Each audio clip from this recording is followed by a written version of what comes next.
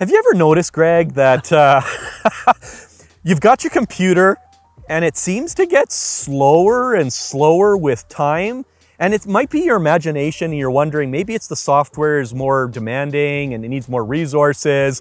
But then the day comes where you don't buy a new computer. You just reinstall the software and magically everything is faster? Everything is faster. Yeah, I have noticed that actually. Because that happened to you. That very recently.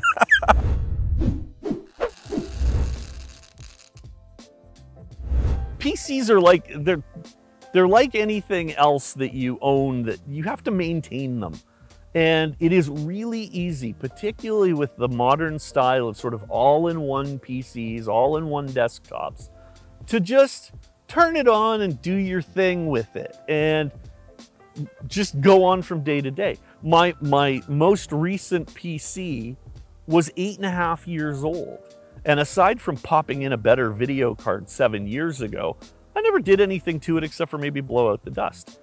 The problem is I never reinstalled Windows. I never cleaned up those hard drives. I never made sure that I had drive optimization going. So there are tune-up things. So what are some of the big tune-up things that we could do on a PC to keep it both current and healthy?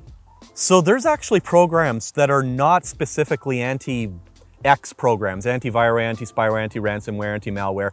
There's tune-up programs.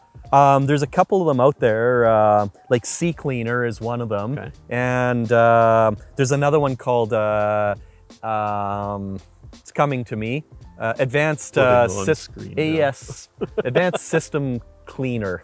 Anyways, that coming sounds to me. familiar. We'll put it in the description.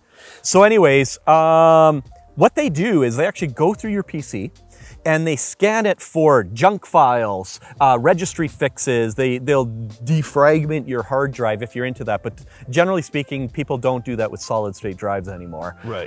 And they do internet boosting and they do some tweaks. But honestly, just having that piece of software goes a long way. Like, well, Windows, really does. I mean, Windows creates junk files. I mean, they're useful at the time, but eventually they're junk. If you've ever noticed, an installation of Windows 10 is only around 85 gigabytes or so.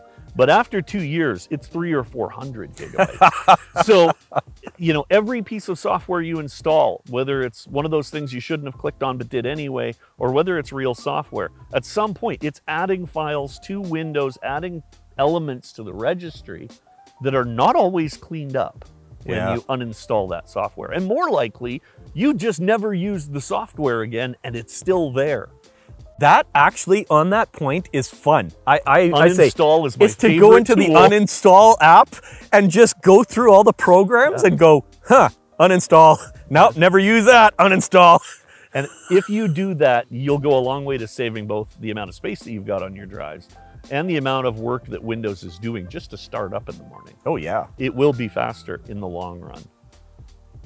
There you go. Quick tips. A good tip. Do some tune-ups for your PC. It's just like your car. You got to do regular oil changes. You got to check those brake pads. You got to check those fluids. Same thing with your computer. And occasionally check the temperature of your CPU. It might be running a little warmer than you thought. Dust off, it's a good thing.